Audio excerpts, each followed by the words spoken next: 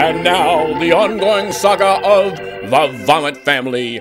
The Vomit Family, Arthur and Martha Upchuck, the suburban couple and their 2 children, who, in a bizarre gardening accident, now suffer from acute spontaneous projectile vomiting syndrome, the incurable disease causing, well, you know. We now join Arthur and Martha in their innocent household. On this morning, they weren't looking for trouble, but trouble came looking for them. Hello, darling. How are things getting along in the garden? The garden is going quite well, but I had a bizarre accident just now. Oh dear, what sort of accident? Is there a reason why you just vomited on me? I didn't mean to vomit on you. It was quite unintended, I assure you. I was just standing here, listening to you talk, and the next thing I knew... Darling, there's no need to vomit on me simply because I vomited on you. What do you mean? I didn't vomit on you. You most certainly did. You vomited on me. I realized that, but shortly afterwards, you were standing here and you... There, you've done it again. My vomiting was unintentional as well. If you can't control your vomiting, you need to vomit on me. You can vomit on the floor. Just like that. More like that. Mom, Dad, I was just in the other room and I saw what was going on. What's the matter? Sissy, your mother and I are having a private conversation. Why are you throwing up on each other? Well, I didn't mean for you to throw up on me. Sissy, I gave you no permission for you to vomit on your mother.